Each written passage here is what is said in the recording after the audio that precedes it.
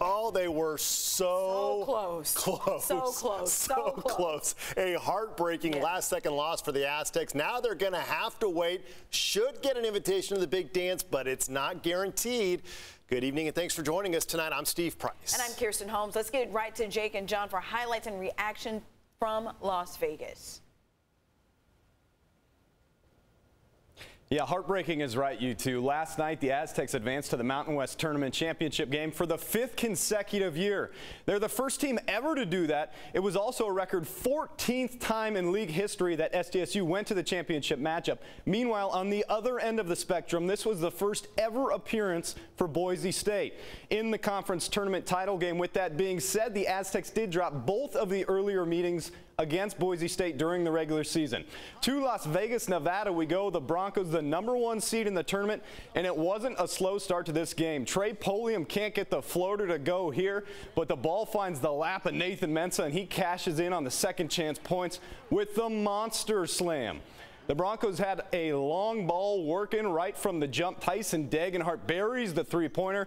That gives Boise State an early 4-point lead. But San Diego State was working on the offensive glass. Joshua Tamajic can't get the layup to go. Look at a Gueco rope with the nasty putback flush over two Broncos defenders. Ground control to Major Tom. That is a big man flying high. Check out those replays. Boise State would take a 3-point lead into the locker room. Lamont Butler gets the second half started with the bang for the Scarlet and Black. He gets fouled on his way to the rack and still gets the circus shot to fall. That is my definition of beauty and grace right there. Later in the half, Boise State leads by 1. Lawton Armish gets the rock down low. He fights through the traffic and gets the bucket plus the foul. That gives the Broncos a 4-point lead. Now we go right to the end. Absolute chaos ensues. Matt Bradley trying to get it to go. Can't. Now here comes Trey Polium with the floater as time winds down.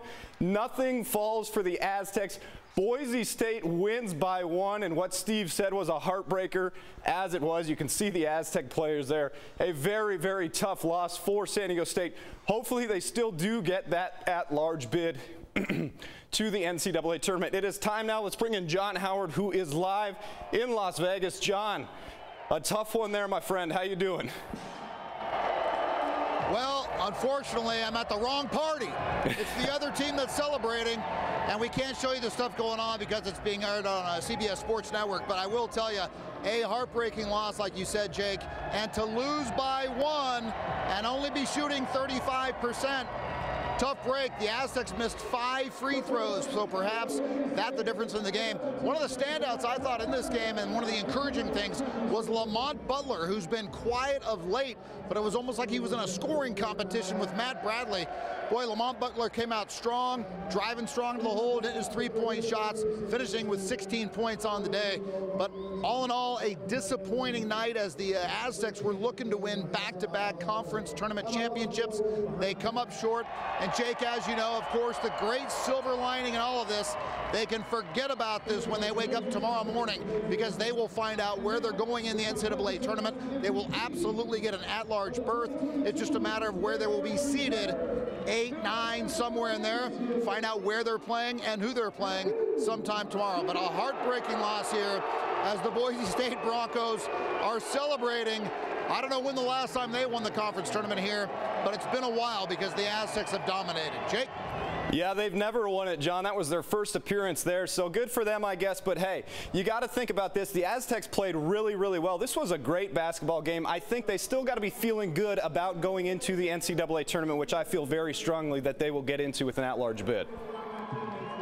Yeah. You know, one thing I will say, great game. Biggest lead of the night was just 6 points. I mean, this thing was a catfight going back and forth, and 13 lead changes. So those that watched the game, those that saw the game here, it was back and forth all game long, and it was one of those where it was going to come down to the final possession. The Aztecs just couldn't get that shot in the bucket. Yeah. All right, great work out there, John. We'll catch up with you at 6. I know you're disappointed, but the great news is the season is most likely not over for our Aztecs, so look forward to watching them play here, and we'll find out where they go Sunday. Thank you very much, Jake. Okay, you two. So take a deep breath. I had to take a deep breath. I was running around upstairs trying to get down here in time. A heartbreaker, like you guys said, but I have strong faith they'll be in the NCAA tournament. I don't think the season is over by any means. Now, the good news is there have not been a lot of what we call bid stealers, teams that will knock other teams out. We haven't seen a lot of that so far. Keep our fingers crossed, so it should. I think the Aztecs are in. Well, but you don't know, right? You don't know until tomorrow. You never know, but I do think the Mountain West may get 4 teams in this tournament, so we will see, and I think the Aztecs will be safe. But hey, we'll just wait and see. We'll just wait and see. Keeping Great our tournament. Fingers crossed too. We're keeping our fingers crossed. Thank you for that, Jake.